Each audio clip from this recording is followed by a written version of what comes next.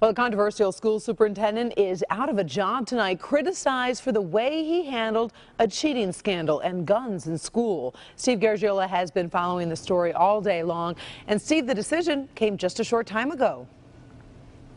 Yeah, well, Karen, I can tell you one really good thing that was evident tonight, and that is there was no parental apathy in the Van Buren School District. Hundreds of moms and dads turned out for tonight's meeting. Number one topic on the agenda, whether or not the contract of the superintendent would be terminated. Several hundred people filled the cafeteria at Belleville High School with strong feelings about a school board motion to terminate the contract of Superintendent Michael Van Tassel.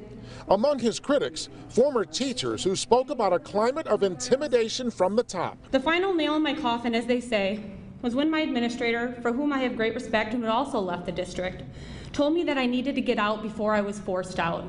He told me that I had a target on my back. I was retired, so I didn't have to worry about any retribution or intimidation.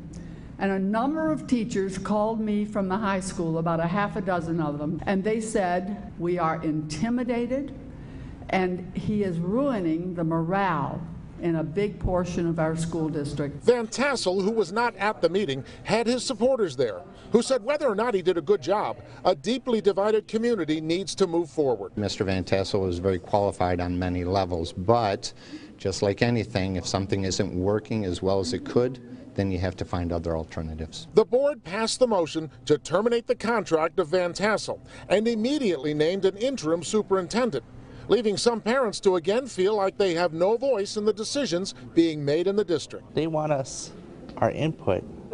We try to give it to them, but they seem like they shove us off to the side. They don't want to listen to us. Well, clearly you'll never have a meeting of several hundred people and they'll all go away in agreement, except on one thing they did all agree on. They want to put the divisiveness and the controversy behind them and everybody focus on the best interest of the children in the school district and their education.